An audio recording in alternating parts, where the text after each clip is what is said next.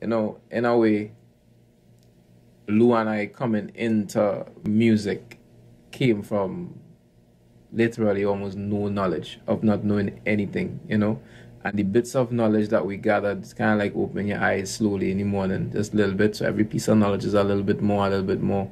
So our foundation was, in a sense, in darkness, in not knowing where we were going, what we were doing, how to do it, you know, but gathering that information as we went along. So that was, in a way, born in darkness. So out from the darkness, now where the hardest, and we've come the farthest, them can't understand this. Kind of self-explanatory, but kind of not, right? So out from the darkness that we spoke about before, of not knowing, feeling our way around, now where the hardest, a little boss, a little dust off your shoulder, people could debate it, but at the end of the day, you know, you want to move forward and you want to feel strong in what you're doing.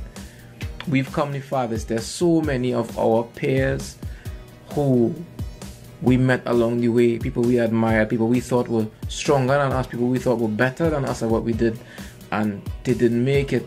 And in a way, we do this for them as well, you know what I mean? Thought you could keep me down and sick, underground and volcanic, and I'm not dormant, no. So go tell the sergeant. So, you know, at first they would call us underground artists. Never no underground artists. We're just artists. We creating. There simply wasn't a space for what we were doing. So underground and volcanic. You know what I mean? Just wait for it. Wait for it.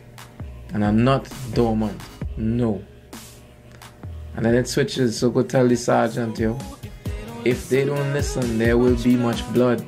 We feel as though we are here to preempt something. We feel our society hurtling towards destruction and towards, I don't know, towards chaos. And we feel as though our message will lend towards a deeper understanding, for people to understand where they are and that there are other ways other than violence and destruction for us to get to where we need to be. We don't need no blood. We need some love. And from here, from where I have arrived to, coming out of the darkness, I could see the sun. So go tell the people, now, after we've come out of the darkness, after we've gotten some of the knowledge that we need to get, the time has come. I am Muhammad from Freetown Collective, and you have been watching FreeCoded.